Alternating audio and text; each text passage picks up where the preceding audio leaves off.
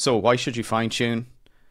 Generally, this is ideally a last resort. You have tried out doing prompt engineering, you have included retrieval in your techniques, and you still need to improve performance.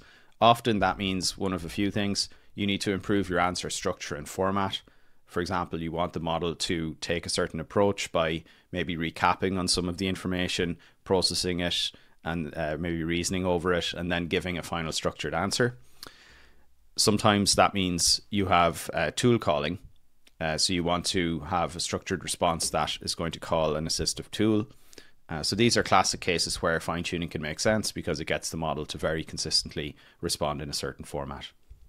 Now, there are two others you might consider as well. One is if you want to improve accuracy beyond just using a retrieval method.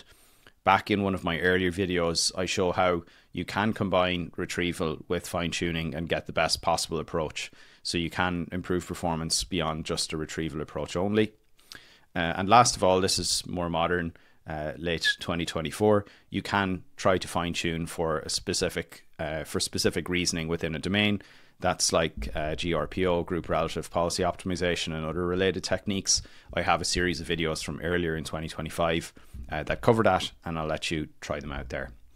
For today, though, we're going to focus not so much on reasoning, although I think I will make another reasoning video soon. We're going to focus on general fine-tuning to enhance knowledge.